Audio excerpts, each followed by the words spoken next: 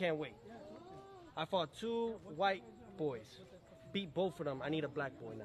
And it ain't on some racist shit. No, it's to unite all of us together. Remember that. It's to unite, because I know all the black community, one thing is in for certain is that we all are what? Christian. And we all believe in Jesus, the Son of God. So in those moments right there, I get to show you the faith of really what.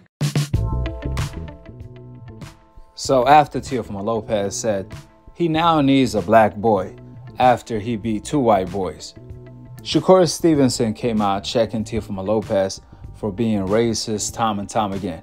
Shakur said, quote, "Man using race because he don't sell. Imagine not being able to sell more than 5K in your home city. I feel for you, blood." End of the quote. I completely disagree with Shakur. If that's the case, then why doesn't Teo has a fight coming up? It ain't like Teo has a fight coming up and he's saying all of these racist things to sell tickets. Teo doesn't even have a fight coming up. Therefore, if that's his motive, he's doing all of this for no reason. He's being racist for no reason because he has no tickets to sell.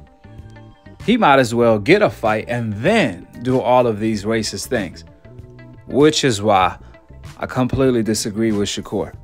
You guys have to see how Teofimo Lopez is always only attacking one race.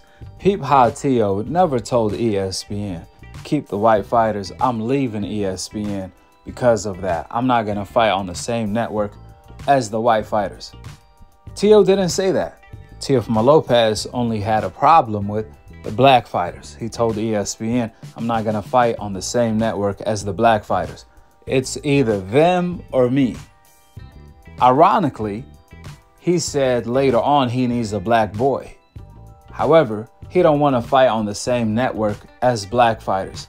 That don't even logically make sense. You can't have it both ways.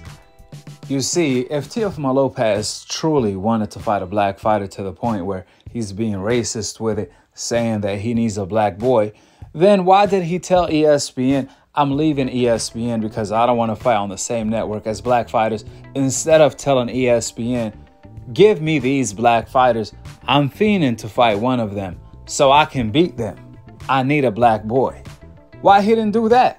If Teofimo Lopez said that to ESPN instead, they would have had gave him all of the black fighters to fight. In fact, they still giving him the black fighters to fight today, like Brian Norman, Shakur, and Keyshawn on ESPN. The answer is clear as day. It's because he shook of them. Just like how he was shook of Keyshawn, who knocked out his father in front of him, and he didn't do anything about it. Keyshawn knocked out his father for simply saying the N-word. So whatever happened to Teofimo Lopez needing a black boy or wanting to beat a black boy? Just like he turned down the Shakur fight, just like he turned down the Brian Norman fight, just like he turned down the Devin Haney fight. This man is racially clout chasing, completely trolling. He don't want to fight. All Teofimo Lopez is doing is simply being himself. This is his true colors. And this has nothing to do with Teofimo Lopez wanting to sell a fight, since he don't even have a fight scheduled or lined up.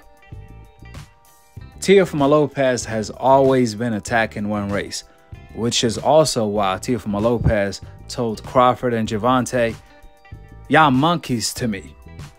And then he went on to say, "I need a black boy." Well, Teofimo Lopez can be as racist as he wants. He definitely is not going to accomplish anything by doing so, except of showing the world that he has the devil characteristics of being racist. This is who Teofimo Lopez truly is. Nothing less, nothing more. He's just showing the world that he came out of the closet and he's proud of having the devil characteristics. With the opinions out of the door and the facts laid out on the table, go ahead and drop your thoughts in the comment section below, subscribe below, and to be continued on the next episode of Akhi TV. Peace out. Wa alaikum assalam wa rahmatullahi wa barakatuh. And all right, well, you a monkey to me right now. And it is what it is. It's a fight game. This is my last fight on ESPN. Oh, yeah. I'm sorry, but I'm not sorry. This is why this fight means everything to me. If they want the black fighters, they could keep them. I brought Bud Light to Top Rank. If they want the black fighters, they could keep them. I thought Sandor Martin absolutely won that fight. I feel bad for Martin, honestly. You know, I thought he won the fight. I'm gonna let you know right now. I thought Martin won this fight. He outboxed Lopez. I thought he embarrassed him. Bro, do I still have it? You do, man. Do I still got it? Yeah. Hey. Teofimo Lopez Jr., you done went over there to the Cannon May show and you lying like a... Every opportunity to fight, we put it on the table for you, including an opportunity with Turkey Al-Rashid and your company Top Rank just a couple of months ago. But I'm going to let you know, and the people, Devin Haney wants to fight you whenever, wherever, including right now. So, let's see what your fat mouth daddy got to say about that. They love black fighters. I mean, they're the best at what they do. You know, black people are very athletic, bro. Nobody can beat them. And I understand that.